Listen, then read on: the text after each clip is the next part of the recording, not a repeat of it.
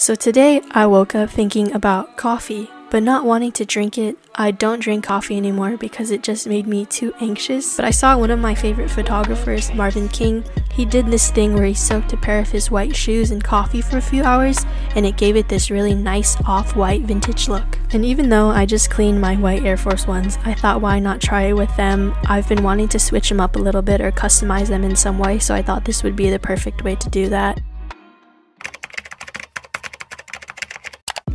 Now this part is purely for the aesthetic. It's pretty self-explanatory, but I thought I would include it anyway. Obviously, the first thing that you'll need is some coffee, so I just have some instant coffee here, a pair of white shoes. These are my Have a Nike Day Air Force Ones that are actually a kid size. It's such a blessing and a big life hack if you're able to fit in kids' shoes because you just save so much money. And then next you'll need some sort of like stirring utensil. I stole this old spoon from the kitchen to use. And finally you'll need some sort of pot to boil the hot water in for the coffee / soak your shoes in. I use this old pot from the kitchen. And yeah, that's basically all the materials that you'll need. So yay!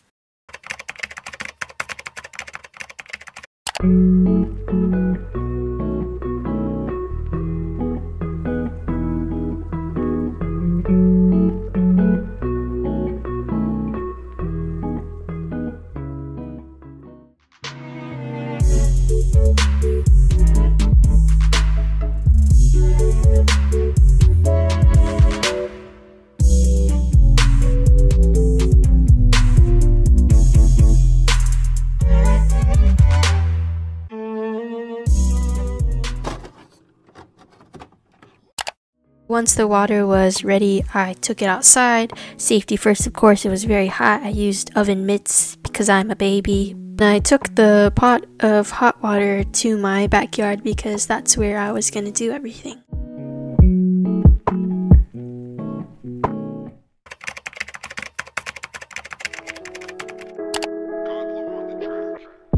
Grab everything you need, your shoes, the spoon, the coffee, and now we're ready.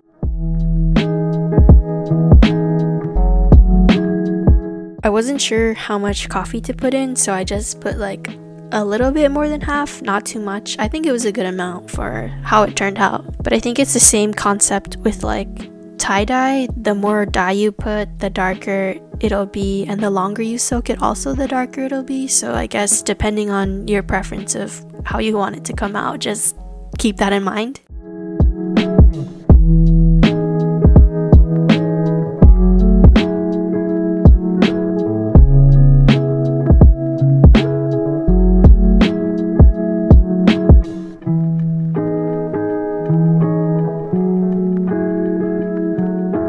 And this is the easy part. You just want to let the shoes soak for a few hours or even a few days depending how dark you want them. I did end up checking on the shoes after about an hour just to see how things were looking. I also used these 2 PVC pipes to keep the shoes from floating to the surface. This way I would make sure that the whole shoe was submerged in the coffee bath and that there would be no like random white spots.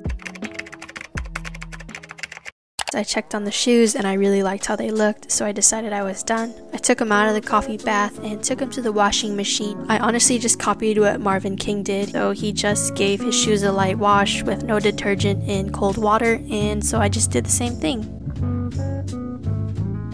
But yeah, stay tuned for the big reveal coming soon, like right now. I was a terror since the public school era. Bathroom passes, cutting classes, squeezing asses.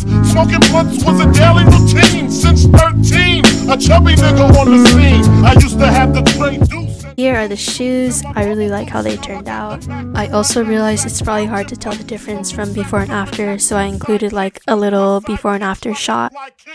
Here are just some of my final thoughts. You might be thinking, wow, the shoes looked a lot better before she dunked them in coffee. She just ruined a pair of good Air Force Ones. And you know what? I'll just say that we're all entitled to our own opinions, for sure, so I respect that. But I personally like the look of the shoes and I just wanted to switch switch it up a bit because change is good and change is healthy. I also just really enjoyed the process of doing it. It truly was a lot of fun, and I feel like when you do DIY projects like this, it really makes the item feel more special to you because there's that personalization aspect. But yeah, I guess that's all I really got for today. I hope you enjoyed watching, and please subscribe for more wholesome content. I just wanted to say thank you so much for being here and spending time to watch my stuff. As always, if you made it to the end, I appreciate you so much and have so much love for you. And yeah, I guess I'll see you next time.